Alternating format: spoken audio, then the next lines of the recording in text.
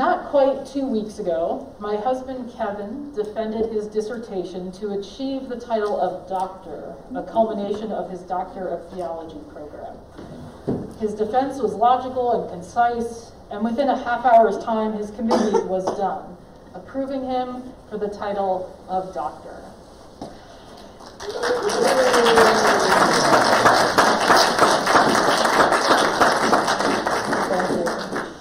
This two-sentence synopsis of this event, along with a yummy dinner that evening to celebrate, was basically what happened that day. End of story, close chapter. But of course, this short summary doesn't even begin to convey the gravity of this experience for Kevin, for me in a supporting cast role, and for the emotions we both felt before, during, and after that day. This just the facts, ma'am version of that day misses so much.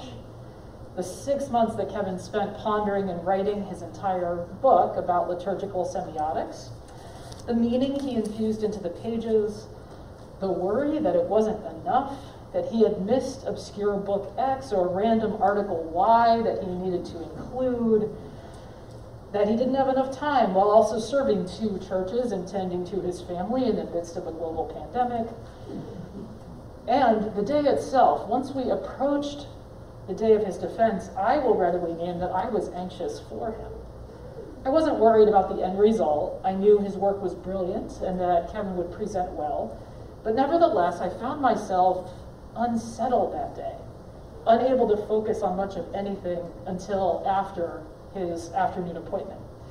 But then afterwards, oh my gosh, the joy. I immediately called my mom and my brother to share the news. Kevin did the obligatory Facebook update. Carol had me opening the door, connecting our offices and saying, he did it, he did it. So that two-sentence version, that brief story I started my sermon with, does not begin to describe and convey all of these emotions, all of the fears, all of the blood, sweat, and tears that went into the fuller reality of what transpired. So too, I think it is with what we are given in Luke chapter 24 that Art so eloquently read just a few moments ago. These are just 12 verses. It's essentially a paragraph in length. Their brevity barely conveys the magnitude of the experience. Several women, Mary Magdalene, Mary the mother of James, and Joanna, along with others, approached the tomb, arms heavy laden with spices, for the purpose of honoring Jesus' body, as was custom. But they found the stone rolled away, and they did not see the body. Suddenly, 2 men appear and tell the women that Jesus is alive. The women immediately tell the news to the disciples, who largely do not believe them. Had we been a fly on the wall for that conversation, we might have noted that women's stories being disbelieved is an occurrence not limited to just one time period. Our text, by the way, translates it as idle tale. That's a very poor translation. The Greek word that is used in that passage is more like garbage. They actually really do not believe this woman. It's not an idle, gossipy tale. It's nonsense. They do not believe it.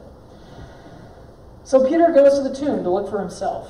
He is amazed, but then returns home, not talking to anybody, so the text, if they do, the text does not say so, returns home by himself to think this all over. So what has been boiled down to us lo these centuries hence is a shortened version of the story, right? With so much detail and nuance eroded away over time and translations and centuries. But we do get a hint at one thing that has made it to us today. It's the emotions that preceded and accompanied Jesus' resurrection. The first emotion conveyed is one of confusion. Where is the body? Quickly followed by fear. And not just fear, pure terror. Fear amplified to the nth degree. Now, we've been talking about fear at Woodmont UCC throughout our Lenten season. This was our theme for the past 6 weeks. And it leads us to today. This is the pinnacle of that. It is a fear that literally causes them to fall to the ground. Fear of the unknown, fear of not understanding, fear of this new reality that is facing them, fear of powers beyond their understanding, powers of God and powers of the universe. I mean, dead was dead, right? To say it is not is frankly terrifying. I wonder if that fear actually dissipated when the being spoke to them saying, "Why do you look for the living among the dead? He is not here, he is risen." I'm not sure that would have calmed my fears in that moment. To be told by celestial beings that my friend's body was gone because he was actually alive. They had witnessed the death. There was no hemming and hawing about this. That was known. This sounds like nonsense. But that question, why do you look for the living among the dead? It's a shocking question, followed by an even more shocking statement. He has risen. What a momentous experience to be in the midst of. But they don't have long to process this before the story turns again. The two men go on to say, "Remember how he told you when he was still in Galilee, that the Son of Man must be handed over to sinners, be crucified, and on the third day rise again?" The text says, "Then they," the women, "remembered his words." They remembered his words. In our fear conversations these past several weeks, we've consistently hearkened back to one truth, that even in the midst of our fears, our very real fears, our very understandable fears, God holds us. For Lent, a number of us have been reading a book called How Not to Be Afraid, a memoir written by Irish author Gareth Higgins. Higgins grew up in Belfast during the midst of the Troubles. Higgins writes that from his experience, his wisdom, his journey, he has learned that fear is a gift. Now hang with me for a moment on that. He writes this book is about learning how to feel fear without being driven by it. It's about knowing the difference between healthy fear and paranoia. It's about becoming tender enough with ourselves and connecting enough with our true selves to find the gift underneath the fear. Now, I will admit that fear as a gift was a tough pill for me to swallow when I first read that. I have tended to folks with deep anxiety and trauma over my years of ministry. I'm not inclined to see fear as a gift. But the gift of reading a book like this in a community of people is that when I brought my confusion and slight abhorrence of this idea to the group, we talked about it and turned it over in an ever-deepening conversation. And several folks present had the insight of being able to name that fear in the moment might not feel great, but reflection upon that fear causes us to go deeper, to see what Higgins describes as being underneath our actual fear. What are we most afraid of, really? Throughout Lent, we spoke about the fear of being and having enough, as seen in Jesus being tempted in the wilderness. We saw the fear of things not working out for Abram, when as an older man, he heard again God's promise of descendants. We saw the fear of failure at the fig tree and the anger that can come when failure feels imminent. We saw the fear of shame when the prodigal son and the older son are invited to return to the Father. We saw the fear of embarrassment when the woman douses Jesus with perfume, a fear she shrugs off very quickly, but which is still in the air. And last week we saw the fear in Palm Sunday that can be present even in the midst of celebration. Jesus knew he was going to his death. Each week we also saw God never leaving someone in a place of fear. Do not be afraid, God seems to say over and over again.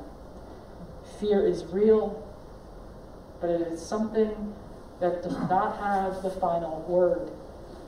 And this week we see God say, I have a new story to tell you, housed paradoxically in an empty tomb. Take those fears, those pieces of yourselves you're most ashamed of or worried about, put them in the tomb, roll the stone in front, then see what I can do with them and with you. Fear as the gift that leads us to the tomb and causes us to peek in with that hope that maybe the dead is not there. And this is what we see in the Easter story. The women at first are petrified by their fear, but then they go deeper. They remember his words. They are galvanized by understanding. It stirs something within them, such that they cannot help but return to the disciples and share this news. Between those two things, the terror and their spreading of the good news, is that little half verse.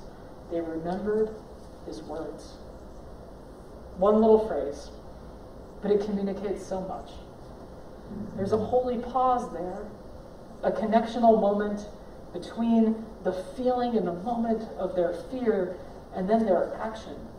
They remember Jesus and his promises. They remembered his words. In their memory, they recall feelings. In memory, they recall to mind the whole picture, the entire scene, both scary and miraculous at the same time. Two things sometimes being better than one. In reflecting on a memory, they say, oh, that's what Jesus meant.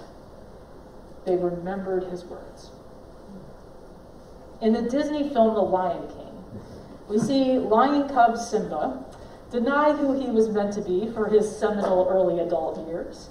If any of that rings a bell for those of us who have gone through early adult years, I commend this movie to you. It is not just for younger ones. A wizened elder in the form of a ridiculous baboon named Rafiki brings Simba to a holy place and shows him to look for the living. We do not look for the dead among the living, but we look for the living among the living. And in Hollywood fashion, James Earl Jones's beautiful godly voice bellows out, remember who you are. Simba remembers his father's words. He returns to lay claim to his kingdom. And it's a beautiful story. But the part that I love the most about this movie is one screenshot. It's towards the end of the film. Simba is ascending Pride Rock to be inaugurated as king, and it's raining. From others' perspectives, they see this kingly lion confidently putting one foot in front of the other as he goes up the mountain. But there's one moment where there's a close-up of Simba, and he looks worried. He knows what's at stake here. He saw his father die because of it. And his footsteps, shown up close, are tentative. They're almost faltering. But, and here is the miracle, folks, he keeps climbing. And his footsteps continue. He looks up, the sky parts, he hears remember once again, and the ceremony proceeds. I love the trajectory of that. His fear, those cautious steps, and then a response of yes to his call. And they remembered his words. Simba remembered his father's words. The women remembered Jesus' words, his teachings, his whole being, and they run off to tell the others. They embrace the calling placed in front of them to share this news and know they are not believed.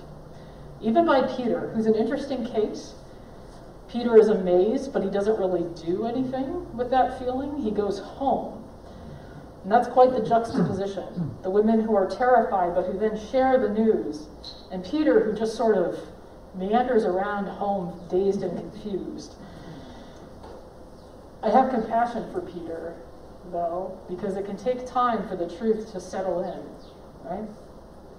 But the charge here, I believe, is to keep climbing, to not become stuck in our fears, to not sit at home and merely be amazed for too long, If the women had not shared this news, if Peter had not been moved beyond the amazement phase, where would the church be today? The gift here is sharing stories in community. I can picture the disciples turning this over and over in their conversations. This is nonsense, right? I'm slightly terrified by this. I don't want to believe it, but could it really be true?